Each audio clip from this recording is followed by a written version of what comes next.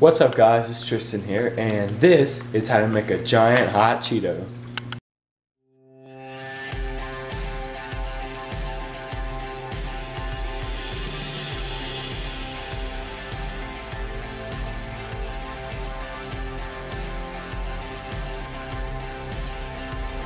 Alright, so obviously we're going to need hot Cheetos, and we actually need 2 bags of these. My fat ass brother came downstairs last night and he ate some, but that's okay. We just need 2 bags of those. And then the other 2 ingredients we need are an egg and some cornstarch.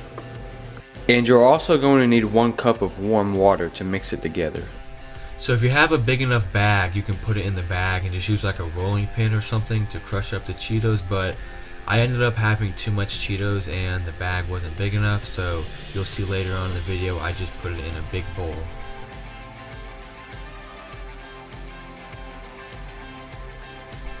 Alright, so as you can see, I've obviously already started to crush them up, and what I had done was I poured the bag into a bigger bowl and I just got this meat pounder or something and just smashed them. That was the easiest way for me.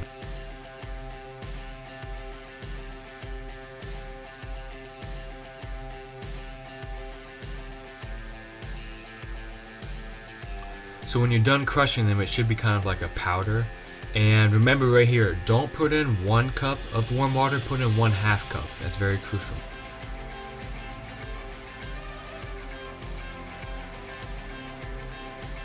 And then next what you want to do is add 1/2 cup of cornstarch, and if you don't have cornstarch, it's okay to use flour.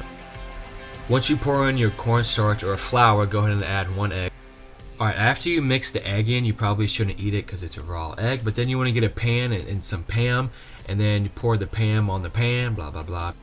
Once you got that done, you can go ahead and pour it on the pan, and it's going to be pretty oily, and it honestly feels like doo-doo. If you've ever grabbed your doo-doo out of the toilet, that's what it feels like. You want to go ahead and make it into the shape of a Cheeto. Just think of a giant dingling when you do this, it really helps you out.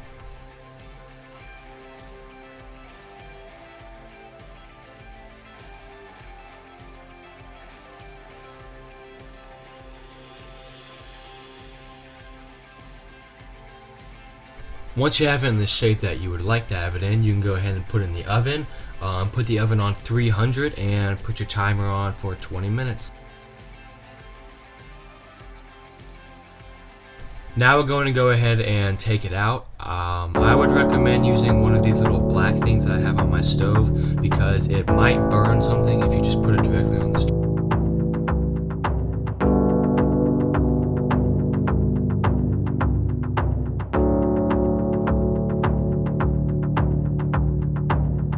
Alright, so we finally took it out of the oven. It took about 30 minutes.